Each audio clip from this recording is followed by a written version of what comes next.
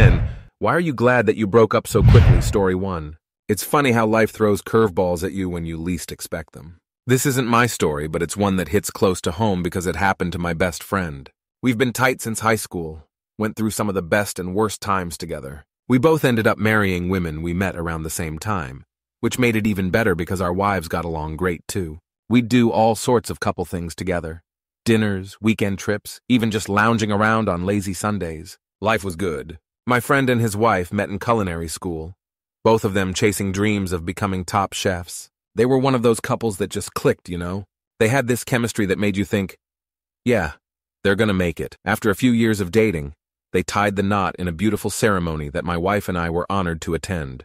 We were close with them, especially his wife, who we really liked. She was sweet, funny, and had a way of making you feel like you'd known her forever. Not long after the wedding, my friend landed a job in the middle of nowhere, Texas. It was a decent opportunity, one that seemed too good to pass up, even if it meant moving to a small town far from everything they knew. She was a baker, a damn good one at that, but the only gig she could find was in the bakery at the local Walmart. It wasn't ideal, but it was something, and they figured it would be temporary until something better came along. A month or so passed, and we hadn't heard much from them. My wife and I had some big news, though. We had decided we wanted them to be the godparents of our son. It just felt right. They were practically family to us. So I gave my buddy a call, excited to share the news. He picked up and we started catching up, talking about work, life, and all that. I was just about to bring up the godparents thing when he dropped a bomb on me. "She's leaving me," he said, his voice shaky and hollow. I was stunned. I mean, they'd only been married a short while. What could have gone wrong so fast? He went on to tell me how she'd blindsided him one night after he came home from a late shift. She told him she wasn't happy, didn't love him anymore, and that she'd found someone else. My friend, desperate to save their marriage, begged her to stay. He suggested counseling, moving back home, anything that might help them work things out. But she was already gone in her mind. Then came the kicker. She revealed she'd been cheating on him with a stock boy from Walmart. Yeah, you heard that right. My friend's beautiful, talented wife was leaving him for a guy who stocked shelves at Walmart, a guy whose teeth were rotting out, and who was, by all accounts, not exactly a catch. This dude was in his late 20s, still living at home, barely getting by. And yet she chose him. It made no sense. If you're gonna cheat, shouldn't you be trading up, not down? It wasn't just the affair that hurt, though, it was who she chose to cheat with. My friend's mom had even seen them out together when she came to help him move back home. The whole thing was surreal and more than a little pathetic. A couple of years later, I heard that she ended up pregnant by this guy. They couldn't make ends meet and had to move into her mom's tiny two-bedroom apartment in a rough part of town. Meanwhile, my friend picked up the pieces of his life. He threw himself into his work, eventually landing a great job back in the city. A few years after the divorce, he met another woman, one who truly appreciated him. They got married, and as far as I know, they're still going strong. Nearly a decade later, they're happy, really happy. And it's like all that pain he went through was just a bad dream. Story 2. When I look back on my life, there are moments I wish I could rewrite, chapters that played out differently than I ever imagined. One of those pivotal times was when I was just 19 years old. She was 18 and we were barely adults, still trying to figure out who we were and what we wanted from life. Then she got pregnant, and everything changed in the blink of an eye. Her family was deeply conservative, the kind where getting pregnant out of wedlock was seen as a disgrace. So the pressure was on. It wasn't a question of if we'd get married, but when. I'd heard the term shotgun wedding before, but never thought I'd be at the center of one. But there we were, standing in front of a justice of the peace, saying vows we barely understood, let alone meant in the way we should have. The truth is, we hardly knew each other. We were kids, really. Kids thrust into a situation that required more maturity than either of us possessed. To make matters worse, I was dealing with a lot of stuff internally that I didn't fully understand. Undiagnosed mental, neurological, and physical issues plagued me, but back then, I didn't have the language or the knowledge to articulate what was going on. All I knew was that I felt off, and that feeling translated into me being unable to hold down a job. She wanted to stay home with the baby, which in theory was fine by me. But with me bouncing from job to job, our finances were a mess.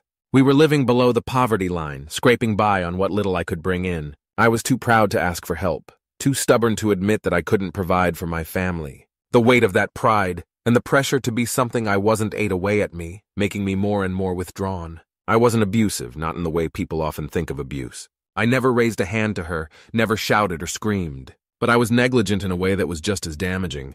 I was so caught up in my own head, trying to figure out what was wrong with me, that I completely ignored what was happening to her. She was struggling too, emotionally, mentally, and physically, but I couldn't see it because I was too wrapped up in my own mess. I wasn't there for her in the ways that mattered, and I can only imagine how lonely she must have felt. Then one day I came home to find the place half empty. A lot of her stuff was gone, and there were divorce papers sitting on the coffee table, as if they'd been waiting for me all day. I didn't need to read them to know what they meant. It was over. She was gone, and I couldn't blame her. How could I? I'd failed her in so many ways, even if I didn't realize it at the time. The years that followed were rough, to say the least. It took a long time to come to terms with everything that happened, to understand my role in it all. Eventually, I was diagnosed with the issues that had been plaguing me for so long, and I ended up on disability. But even with those diagnoses in hand, I don't consider them an excuse for how I behaved. I was an unpleasant person to be around, and I own that now. Somewhere along the way, I found it in myself to reach out to her, to apologize for everything, for the neglect, the emotional distance, the way I failed her when she needed me most. It wasn't easy, and it took time, but we've managed to find a place of peace. We're not what I'd call amazing friends, but we get along. We've both moved on, built our separate lives, and in a way that's a blessing. It's more than I probably deserve, but I'm grateful for it nonetheless. Story 3. I was in my early 20s, naive in so many ways, and I got involved with a man who turned out to be nothing like what he pretended to be. At first, he seemed charming, confident, and sure of himself, traits that I mistook for strength and character. But as time went on, the facade crumbled, revealing a deeply insecure and emotionally abusive person. The relationship was draining from the start. He was paranoid, always convinced I was cheating on him despite having no reason to think so. He refused to get a job, insisting it was my turn to take care of him, as if he'd ever taken care of anyone but himself. Before we moved in together, he lived with his mom, who doted on him like he was still a child. I didn't realize how much of a red flag that was until it was too late. He saw himself as a superior being, someone so enlightened and advanced that others couldn't handle his brilliance. It was as ridiculous as it sounds, but at the time I was too deep in it to see things clearly. He never hit me, at least not at first, and coming from a messed up upbringing myself, I thought that meant the relationship wasn't asterisk bad. I figured if there were no bruises or black eyes, it couldn't be abuse, right? That was the lie I told myself as I endured his constant gaslighting, his tantrums, and his endless need for validation. He believed everyone was out to get him because they were intimidated by his greatness. It was exhausting, trying to live up to the impossible standards he set while also walking on eggshells to avoid triggering his insecurities. The breaking point came one night after yet another argument. I went to bed early, hoping to escape the tension for a few hours. He stormed out of the house, probably expecting me to chase after him and beg him to come back. When he finally returned hours later, I could tell he was still seething with anger. I pretended to be asleep as he clomped around the room, huffing and puffing, trying to get my attention. He was desperate for me to wake up, to comfort him, to stroke his fragile ego. But I wasn't playing his game. I kept my eyes closed and my breathing steady, hoping he'd eventually give up and go to sleep. I thought I was in the clear when he finally stopped moving, but just as I was starting to relax, a sharp, crushing pain exploded across my left eye socket. He'd elbowed me in the face, hard. I shot up in bed, stunned and in pain, while he quickly rolled over to face the wall, pretending to be asleep. It was a cowardly, pathetic move, and it left me with a bruise that turned all the shades of a sick rainbow over the next few weeks. I tried to cover it with makeup, but there was no hiding what had happened. The bruise was a glaring reminder of the reality I was living in. Despite everything, I somehow convinced him to move back to my country with me. He agreed, seeing it as another opportunity to be taken care of and to live out his delusions of grandeur. He paraded around town in his military uniform, hoping to be showered with praise for his service, though he'd never actually gone on tour. He was a reservist, which he puffed up into some heroic narrative, trying to score free drinks at the pubs. Inevitably, he'd come home drunk, vomiting, and making a mess of everything. It was humiliating, but at the time, I was more worried about what would happen if I left. I knew I had to get out, but it took months to build up the courage and the support system I needed to make my escape. I was genuinely afraid of what he might do if I left, afraid he'd hurt our dog, set my family's house on fire, or worse. But in the end, he was just as cowardly as I suspected. When his visa ran out and he had no job, no prospects, and no one to sponsor him, he slunk back to England. I'm sure he rewrote the whole story in his head, painting me and my family as the villains to anyone who would listen. But that was a small price to pay for my freedom. Story 4. I grew up in a deeply religious household, one where the rules were strict and unforgiving. My mom was adamant that we couldn't just live in sin, so when I met someone and things got serious, marriage wasn't just an option, it was an expectation. We tied the knot and I packed up my life, moving across the country to be with him. It was all so fast, and in hindsight, we were both too young, too inexperienced to understand what we were getting into. At first, I tried to adjust to my new life, but it didn't take long for reality to set in. He worked long hours, 10, sometimes 12 hours a day, and by the time he got home, he was exhausted. His routine was rigid. Come home, watch Top Gear for a couple of hours, and then head straight to bed. Weekends weren't much better. Saturdays were reserved for his friends, Sundays for his family. As for us, there was barely any time for just the two of us. Our relationship was a shadow of what it should have been, a connection that was superficial at best and non-existent at worst. So there I was, living in a new place, far from everyone I knew, and feeling more alone than ever. The isolation started to get to me. I spent most of my days by myself trying to fill the void. That's when I started playing League of Legends with friends from back home. It was a way to reconnect with people, to feel less lonely. One day, one of those friends introduced me to a buddy of theirs and we hit it off immediately. We'd play for hours, talking about anything and everything. For the first time in months, I felt a spark, something I hadn't felt in my marriage. I knew what I was doing was wrong, but I justified it to myself in all sorts of ways. I told myself it wasn't serious, that it didn't mean anything. But deep down, I knew better. I could have ended my marriage, could have faced the problems head on, but I didn't. I was too immature, too scared to make the tough decisions. So I let it continue, hoping the situation would resolve itself somehow. But life doesn't work that way. One day, while I was asleep, my husband found the chats. There was no denying what was happening, no way to talk my way out of it. When he confronted me, I didn't even try to argue. Instead, I quietly bought a ticket and flew home, leaving everything behind. The guilt was overwhelming, but so was the relief. It was over, and now there was nothing left to do but pick up the pieces. When it came time to finalize the divorce, I paid for it. It felt like the least I could do. We didn't have any shared assets, so I sat down and wrote out the divorce decree myself. It only took a couple of hours, but it felt like a lifetime. My mom happened to be going on a cruise to Alaska with her best friend, and the port was in Washington, the same state where my husband was living. So I flew with them and arranged to meet him at a notary to get his signature. It was a strange, surreal experience. We met, signed the papers, and then went out to lunch together. There was no animosity, no anger, just two people who had tried and failed, but who could at least end things on amicable terms. We both admitted that we weren't ready for marriage, that we'd rushed into something we didn't fully understand. In a way, it was a relief to say it out loud, to acknowledge that we were better off going our separate ways. Since then, life has taken us in different directions. I'm now with the love of my life, someone who truly understands me and with whom I share a deep, meaningful connection. As for him, he went on to have a more open dating life, exploring relationships at his own pace.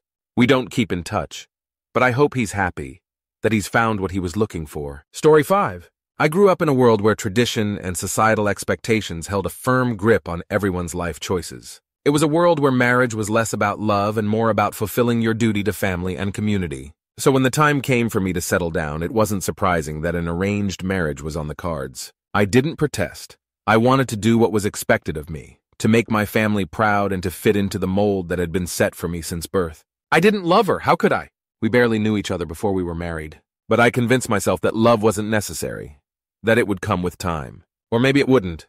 But either way, it didn't seem to matter much. What mattered was that we were following the path laid out for us by tradition, by religion, by the society we were a part of. So we went through with it. We got married, and suddenly, I found myself in a relationship that felt more like an obligation than a partnership.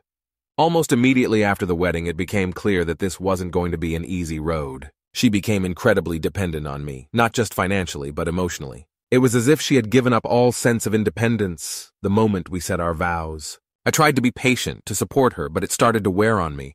The constant need for reassurance, the way she clung to me for every little decision. It felt suffocating. It was like dealing with a child who couldn't make a move without first asking for permission. Her unwavering devotion to our religion was another point of friction. She was deeply, devoutly religious, and while I had once been the same, something inside me had started to shift. The more time I spent in that marriage, the more I questioned the beliefs that had been drilled into me from birth. Religion had been the cornerstone of our union, the reason we were together in the first place. But now it felt like a chain around my neck, holding me back from the life I wanted to live. As time went on, I found myself pulling away from both her and the faith that had once guided my every move. I started to see things differently, to question the role religion played in my life, in my choices, in the way I viewed the world. It wasn't a sudden shift, but a gradual realization that I didn't believe in the things I was supposed to anymore. The rituals, the rules, the restrictions, they all started to feel meaningless to me. And with that realization came a growing resentment towards the life I was living. I tried to make it work, tried to find some middle ground where we could both be happy, but it became increasingly clear that we were on two very different paths. She was clinging to the faith with all her might, while I was drifting further and further away from it. Our conversations grew strained, our connection more distant. I couldn't take the baby girl attitude anymore, the way she leaned on me for everything, the way she refused to stand on her own 2 feet. It wasn't what I wanted in a partner, and it certainly wasn't what I wanted in a marriage. In the end, it felt like destiny was pushing us apart. I left the religion, and with it, I left the marriage. It wasn't an easy decision, but it was the right one for me. I couldn't keep living a life that felt so disconnected from who I really was. I needed to break free from the expectations, from the obligations, and from the person I had become in that marriage. It wasn't fair to her, and it wasn't fair to me. Story 6. I was just 19, barely old enough to know what love really was, let alone what it meant to sustain a marriage. We'd been together for a while, and there was a time when I genuinely cared for her, maybe even loved her in that innocent first love kind of way. But as time went on, that feeling faded. By the time we were standing at the altar, I knew deep down that my heart wasn't in it anymore. Yet I went through with it, convincing myself that it was what I had to do. I thought marriage was the natural next step, a duty I had to fulfill, even if my heart was no longer in it. Of course, it didn't take long for reality to hit. The love that had once been there had evaporated, and all that was left was the stark realization that we were just two people going through the motions. The marriage didn't last, and in hindsight, it never should have happened. It was a hard lesson learned, one that taught me that marrying someone out of obligation or fear of letting others down is a mistake you pay for in time, emotion, and regret. Then there was wife number 2. I thought I'd learned my lesson from the first time around, that I'd be more careful, more sure of myself and my feelings. And for a while, things were good, really good. I loved her in a way I hadn't been able to with my first wife, and I truly believed we had something solid. But life has a way of throwing curveballs when you least expect it. One day, out of the blue, she had what I can only describe as a terrible accident. It's the kind of thing you wouldn't believe if you saw it in a movie, but it happened, right there, in real life. She slipped and, according to her, fell directly onto her co-worker's banana. And yes, you can take that exactly how it sounds. It wasn't just a literal banana we were talking about here. It was a not-so-subtle euphemism for something much more intimate. You could say she slipped into a situation that neither of us could easily get past. I don't know how she thought I'd react to that story, but it certainly wasn't with understanding or forgiveness. It was just too much, too absurd, too damaging to move beyond. I'd heard of plenty of excuses and strange stories in my time, but this one took the cake, or the banana, as it were. It wasn't something I could reconcile with, no matter how much I might have cared for her before. That marriage, unsurprisingly, ended soon after. I suppose you could say it was doomed from the moment she uttered that ridiculous excuse, but in truth it was probably on shaky ground before that. The incident just sped up the inevitable. It's funny how life works sometimes. How you can go from thinking you've found the right person to watching everything unravel over something as bizarre as slipping on a metaphorical banana. Story 7. We'd only been married for a week when I found out she cheated on me. It was a gut punch, something you never expect to happen, especially not so soon after saying I do. I didn't find out from her, though. She didn't confess or come clean. Instead, I noticed something off when she came back from a night out with her friends. She had her wedding ring on the wrong finger, like she couldn't be bothered to put it back where it belonged. That tiny detail sent my mind spiraling. You know how sometimes your gut just knows something before your brain can process it? That's what this was. I knew deep down that something had happened, but I couldn't bring myself to confront her about it. Not right then. A week later, I got a text from her saying she wanted a divorce. That was it. No explanation, no conversation, just a cold, abrupt text message that put an end to everything. I never saw her again after that. It was like she had vanished from my life as quickly as she had entered it. I can't say I was surprised, not really. By that point, I had already started to sense the cracks in our relationship, cracks that had probably been there long before we walked down the aisle. But here's the thing, there's always two sides to every story, and mine isn't the whole picture. I was recovering from a serious traumatic brain injury at the time, and I was on a lot of medication. I wasn't myself, not fully. My memory was foggy, my emotions all over the place. I was trying to piece my life back together. But the truth is, I was struggling just to keep my head above water. It wasn't exactly the best foundation for a marriage, and in hindsight, I can see how we both rushed into something we weren't ready for. I don't blame her for what happened.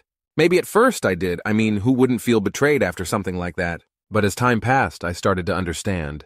We were both in over our heads, trying to make something work that wasn't meant to be. She must have felt trapped, just as lost and confused as I was. I can only imagine the pressure she was under, being married to someone who wasn't fully present, who was dealing with a recovery that consumed so much of our lives. I wasn't the partner she needed, and she wasn't the partner I needed either, though I couldn't see it at the time. Story 8. When I first met my ex-wife, she was full of life and energy, someone who could light up a room just by walking into it. I was drawn to her optimism, her laughter, and the way she seemed to find joy in the smallest things.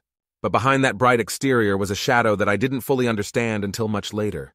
Her family's influence over her was suffocating. They were the kind of people who didn't just offer advice or guidance.